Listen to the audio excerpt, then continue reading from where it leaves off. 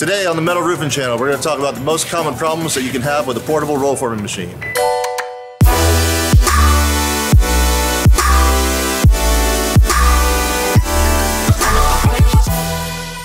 Welcome to the Metal Roofing Channel. My name is Jeff Hawk. I'm with Sheffield Metals. Today we have with us Ben Bradley from New Tech Machinery, and we also have an SSQ2 machine produced by New Tech Machinery.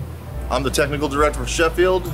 Ben is in the service department, and today we're going to be talking about the most common problems that you can come across when dealing with a portable roll forming machine.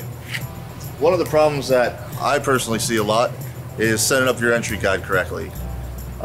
If your entry guide isn't set up correctly, all that metal going through the machine isn't going to form right because it's not going to be in the right position of the rollers. So it's critical that when you're setting up the roll forming machine that your entry guide is set up correct for the panel profile you're running, the width of the coil that you're running, and that everything's tight when it's going formed in the machine. Other issues as far as that I notice is setup of your coil on your overhead. This plays into your entry guide. If your coil is not positioned correctly, even though your entry guide may be, it could possibly feed your coil in at an angle, which would result in a tapered panel leg. And with New Tech, in the manual, they have a chart that shows where the coil should be on the expandable arbor based on the panel profile that you're running, correct? Correct. Okay, correct. So 2-inch panel might be different than an 1.5-inch panel, and so on and so forth. Curvating your panel, whether it's uphill, downhill, you can get curvature on one side of your panel. How is that something that we correct in a New Tech panel? In our tooling sets, we have what are called camber stations that are generally at the shear end of the machine. Different profiles will either have one per panel side or possibly two. And what that does, it allows you to raise and lower the rollers to straighten out your panel, depending on whether it's curving uphill or downhill. And I'm correct in saying that you can have it just on one side of your panel, right? Yes. Like one side might be perfectly straight, one side might be bowing up. Right, so it's always a good idea just to take a look at your panel, run a sample panel, take a look at it, see which panel, which leg is straight or not straight, and only adjust accordingly. Right on. One of the other things I've noticed is the panel finish of a metal panel getting messed up during roll forming. The coil goes in, and when it comes out, the panel has scratches on it. You know, some common problems I know of that is, you know, whether the coil not being wrapped properly, so it's getting dirt, you know, it's not being stored properly, or you're driving down the street with it on your machine, things can get on it there, and then it transfers through to the roll forming. Things like if you're using film getting built up on your rollers, that can all have effects on the panel finish. So you want to make sure that your rollers are clean, you want to make sure the material you're putting into the rollers is clean, and that way the finished product comes out as nice as possible.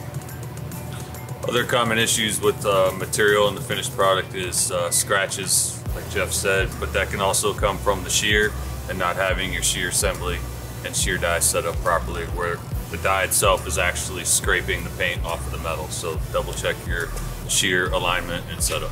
Yeah, another thing I noticed with the shear too is if the shear blades aren't positioned correctly, instead of cutting the seam or cutting the finished panel, you're more crushing the vertical legs of it. Correct. So I've seen that where either the shear blade isn't set up in the correct position so you get that slicing action, or if they don't have enough lubricant on it. Lubricant is also another important aspect to cutting. Right, because now you don't have that lubricant while you're getting the cut. Now you have a rougher cut than you would have normally. Exactly. Another problem that can come up in roll forming is oil canning. It's not as particularly common during the roll forming process as it is once it gets on the roof, but it does happen. Issues that can cause oil canning in the roll forming process is obviously number one, the coil. If the coil isn't slit right, if the coil has oil canning in it before it gets formed, obviously it's going to have oil canning in it when it gets after it gets formed.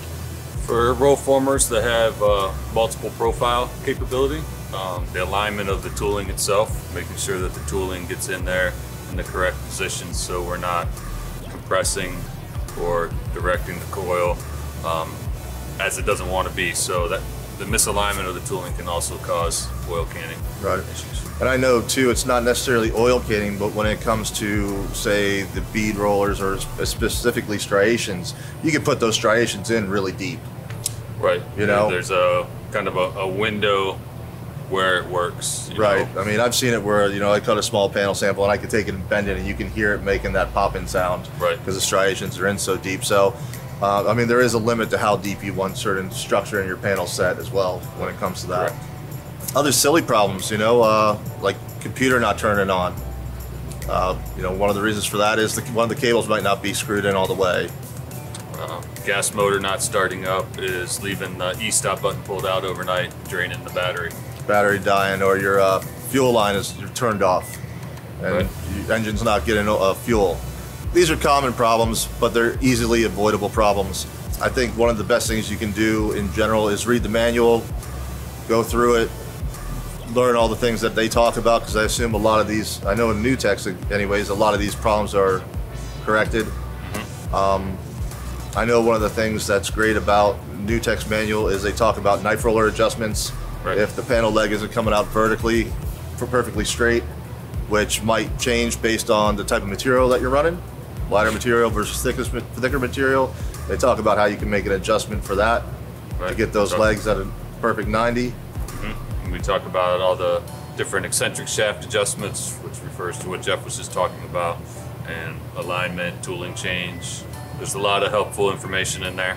So it's always a great resource to have with you while you're out on the job site. All right. So besides, you know, going over the manual and knowing what it says, is being properly trained on the machine by a new tech representative, having somebody that works on the machines, you know, all the time, go over it with you, get you started off on the right foot, I think will help avoid a lot of these problems moving forward, so that they don't become common problems and you know, the common is kind of left out of it. Right.